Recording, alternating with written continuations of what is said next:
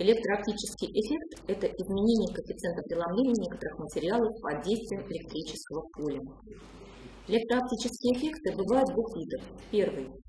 Коэффициент преломления линейно зависит от силы поля, приложенного к кристаллу, не имеющему внутренней симметрии.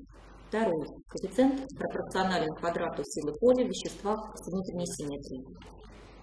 Первый называют эффектом Поккельса, а второй – эффектом Керра.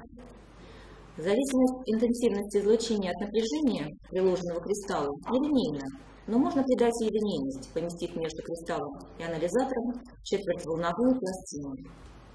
Электрооптический эффект применяют не только для модуляции света, но и для изготовления быстродействующих оптических затворов, для изготовления оптических отклоняющих систем, в оптической памяти, в трехмерных модуляторах, в оптических нестабильных элементах.